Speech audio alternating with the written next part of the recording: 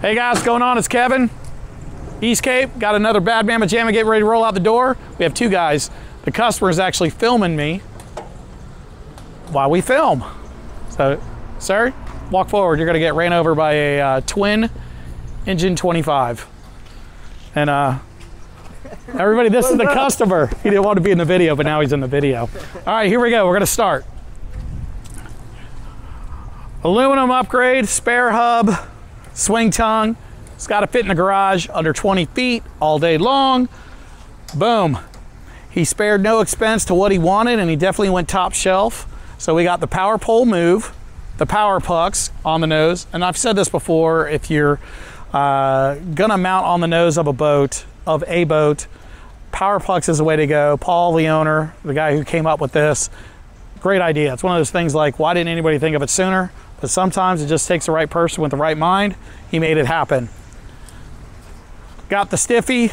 I believe this is the guide, and it's 23 or 24, which is what you want. You want more length so you can actually walk the pole. We have a piano hinge on the front. We have a oversized casting platform with the storm gray sea deck to match the gray on gray theme of this boat. Then we have the center console jump seat. Gray cushions, lighter, again, it gives the contrast.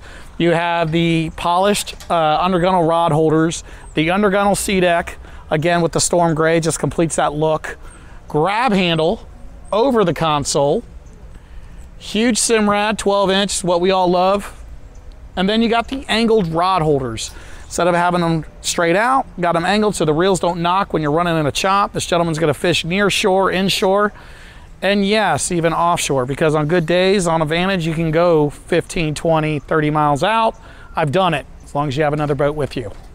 Double thick cushions, always helps out on the bumps in case you're running into some rough stuff. You have a tilt helm, and then you also have the hook puller under the wheel, that classic touch that you used to see all the time back in the day in the Keys. Fold down backrest with a step.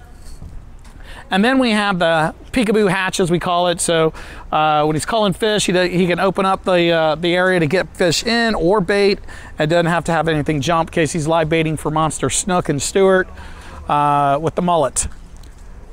Dive ladder, again, removable, engages, great thing to have when he's doing the sandbar stuff with the family. Rod holders on either side welded, angled out, not in the way. V-Marine black spools on the push pole clips, V-Marine third hand up top on the platform holder. The black oak all around directional light with a cup holder. I love cup holders, and I love the directional light because it works out so well. Then at the back of the boat, bulletproof, 90 Suzuki. It's all you need. He wanted a flats boat that would act like a skiff. That's what the Vantage is, guys. It's a great platform in the flats boat series because not many flats boats are quiet, shallow, can take power from a 90 to a 175. So this is a bonefish tarpon slayer as well as freshwater, and also serves as the family function. You got the power pole blade on the back and the 3-in-1 transducer. Mag wheels on this trailer too. And above all, it's an East Cape. Gentleman could have gone anywhere. Like I said, he is close to home.